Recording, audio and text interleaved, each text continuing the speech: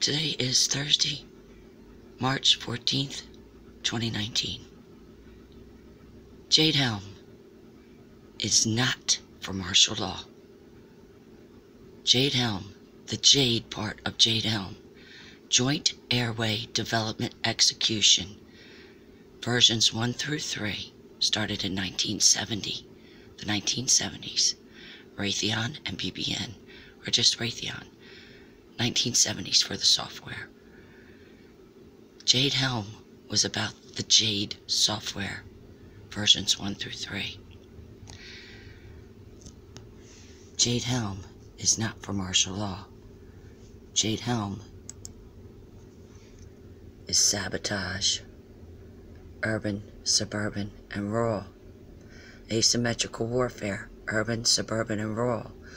They brought their asymmetrical warfare and sabotage on the United States. Now, obviously, they are also doing it as NATO and allies, but we have to deal with this in our own nation because this is treason. These are terrorist attacks. These are crimes in the United States. JADE Helm is about sabotaging the United States. It's espionage, urban, suburban, and rural.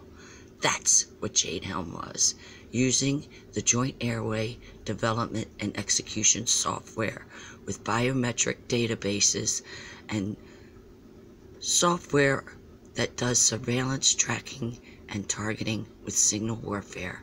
The signal warfare is biological, it's neurological, and it also has autonomous military torture weapons, so sonic and other stuff. They're using the electromagnetic frequency spectrum. Full spectrum warfare, that's what it is. But JADE Helm was not about martial law. It was about espionage and treason. Do one more.